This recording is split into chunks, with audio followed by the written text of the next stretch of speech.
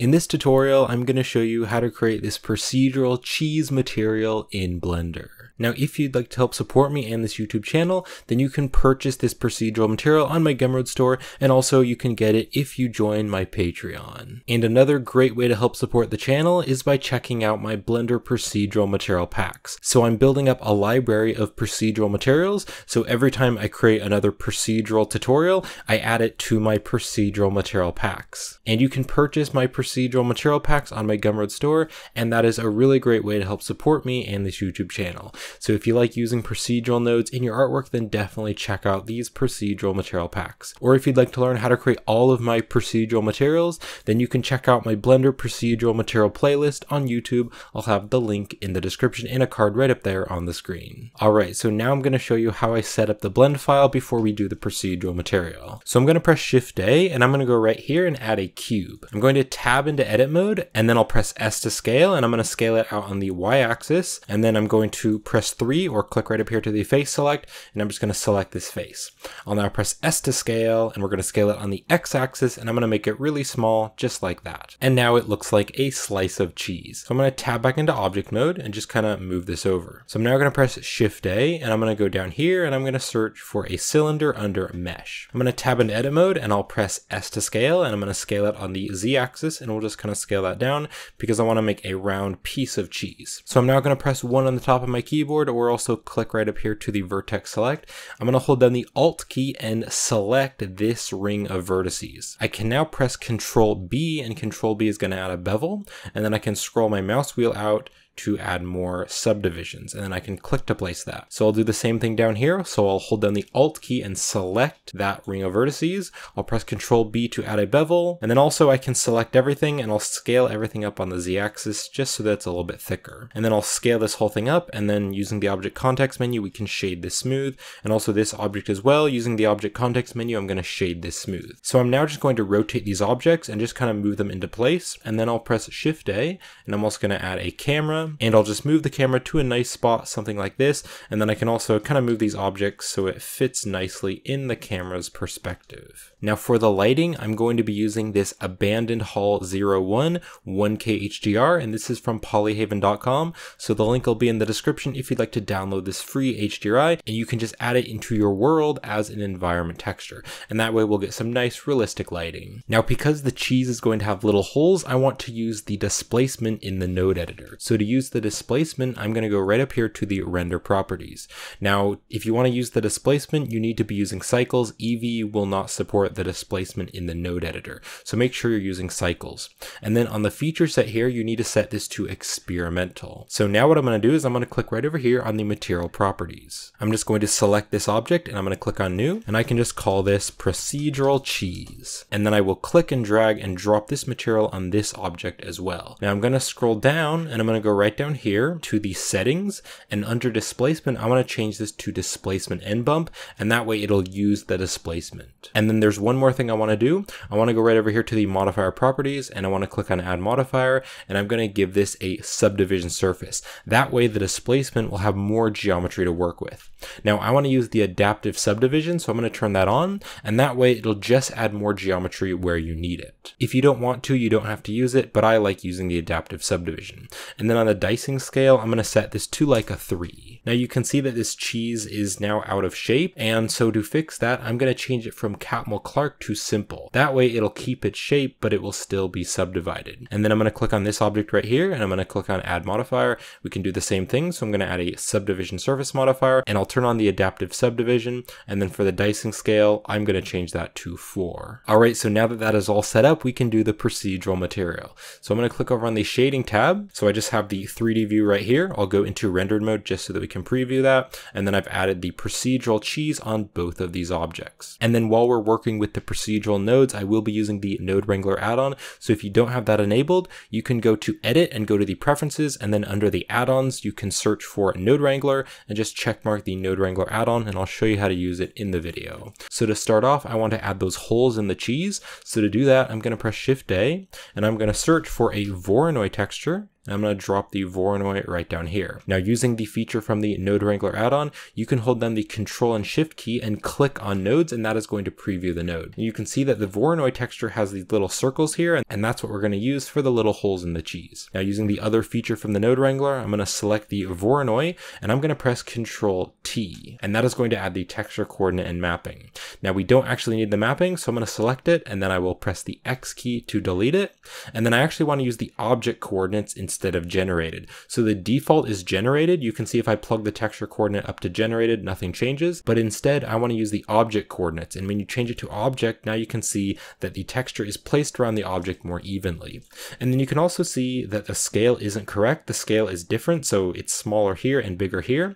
That is because I just need to shift select both of these objects, and then I need to apply the scale. So I'm going to press Control A, and I want to apply the scale, and now the scale is the same, so the Voronoi will look the same on both of the objects. Alright, so this doesn't really look like cheese, and so to change the colors, I'm going to press Shift A, and I'm going to search for a color ramp node. So we can drop this color ramp node right in here, and just Control Shift and click on it if you need to, and we can now change these colors, and that's going to change the base color for our cheese. So I'm going to take the white color right here, just click on that white tab, I'm going to click on this color, and then I'm going to make it a yellow color, a cheesy yellow color. And if you'd like to use the exact same color that I'm using, you can click over on the hex, and you can type in FFC243. So that is the exact color that I will be using. Now we still have this black color right here, and that is not what I want. So I'm going to click on this black color, and I'm going to make this to a yellow color as well. So I'm going to turn it way up, and then I'll make it a yellowy color. But this color is going to be a little bit less saturated, a slightly darker, and a little bit more towards the orange. And if you'd like to use the same exact color that I'm using on this one here, the hex value for this color is E6A038. Alright, so that is looking a lot more like cheese, so I'm going to take the color and I'm going to plug that into the base color. And then again, the Node Wrangler feature, if you Control, Shift, and select different nodes, that is going to preview the node. Now cheese is usually pretty shiny, so on the roughness value right here, I'm going to change this to a 0.3. Now to make this cheese look a little bit more realistic, I do want to add a little bit of subsurface, and that is going to allow a little bit of light to go through the cheese. So on the subsurface scattering, I'm going to turn this value up to a 0.4. So this is the subsurface, and you can see that now a little bit of light is going through the object. Now we can change the subsurface color because right now it's kind of giving it a white tint, but I don't really want a white tint. I'm going to click on this, and because it's cheese, I want to make it kind of an orangey color. And then again, if you want to use the same exact color that I'm using over here on the hex value, you can type in E75400. So that's the color that I'm using, just a nice reddish orangish color. So you can see now just a little bit of light is being let through the cheese. Now this cheese is super smooth, and I do want it to look a little bit bumpy. So I'm going to press Shift A, and I'm going to search for a noise texture. Let's just click on the noise texture, drop it down here, and then I can Control, Shift, and select it to preview it. And then I want to take the object and I want to put that into the vector. Now I'm going to leave the scale at 5 on the noise texture, but the detail I'm going to turn all the way up to max, which is 15, so lots of detail. So I now want to put the noise texture into the normal to give it just a little bit of bump. So I'm going to click and drag on the factor, and I'm going to plug the wire into the normal. Now if you Control, Shift, and click back on the final material, you can see that there's definitely some problems here. There's some weird shading issues, and that's because we need to convert this to normal data, because this is black and white data, but this needs to be normal data. So to convert this, I'm going to press Shift A, and I'm going to search for a bump node, and we're going to drop the bump node right in here. And then we actually need to take the factor and put that into the height because we're converting black and white data to normal data. So now if you look closely at this cheese, you can see that it's nice and bumpy. Now cheese is usually pretty smooth, that's quite bumpy, so I'm going to make it very subtle. So on the bump strength here, I'm going to change the strength to a 0.03. So 0.03, and now it's going to be much more subtle, and it is kind of hard to see, so you could turn it up a little bit more if you wanted to, 2, but I like 0.03. It's really hard to actually see it in the preview, but once we render this with more samples, you will be able to see just a tiny little bit of bump over the object. Alright, so this is starting to look like cheese, but we don't have those little holes. So to add the holes, I need to press Shift A, and I'm going to search for the displacement node, and I'm going to click on this displacement, and I'm just going to drop it down here. To actually have the displacement take effect, I need to plug the displacement into the displacement output here in the material output. Now right now, we haven't really given it any information, so it's kind of acting really weird right now, but we need to actually give it some information to tell it where it's going to be displaced. Now if you Control Shift and click on this, you can see that we already have a map of where those holes are for the cheese. So I'm going to take this distance right here and I'm going to plug it in the height value of the displacement. Now if you Control Shift and click back on the final material, you can see it's definitely doing something, but it's way too strong. So on the mid level right here on the displacement, I'm going to turn the mid level to 0, and then I'm also going to turn the scale down to a 0.5, so it's much less strong. And that is looking better, but I need to control that a bit better. If I Control Shift and click on the Voronoi texture, you can see that it's not very contrasty, and I want to make it much more contrasty so that it's more clear where the holes are and where they are not. So to make it more contrasty, I'm going to press Shift A, and I'm going to search for a color ramp node. Let's select the color ramp, and I'm going to drop it in this wire between the distance and the height. So I'll just drop it in here, and I can just kind of bring it down right there. And then I can Control Shift and click back on the final material. So now if I take this white tab, and if I start to drag it way out, you can see that the holes are only going to be in certain places. And that is because if I Control Shift and select the color ramp, you can see that it's much more contrasty. So where it's white, it's going to be popped out more, but then when it gets darker and darker, it's not going to be affected as much by the displacement. So if I Control Shift and select this, you can see where the holes are, it's not coming out, but then the rest of the cheese is coming out. So you can play around with this color ramp to change the shape of the holes, but I find that something like this looks pretty good. So I have the black tab all the way over here, and then I have the white tab about here. Now there are a few problems. One problem is that there are too many holes and the holes are too small. So if you go right up back here to the Voronoi texture, I'm going to change the Voronoi texture scale to a 1.9. So I'm going to change it to 1.9, and that way the holes are much bigger and that looks a lot better. Now another problem that we're having here is the cheese looks kind of bloated and it's not really keeping its shape. And that is because the displacement wants to displace things out but not back in. Now one way that we can fix this is we can change the mid-level. So right here on the displacement, if you start to turn the mid-level up,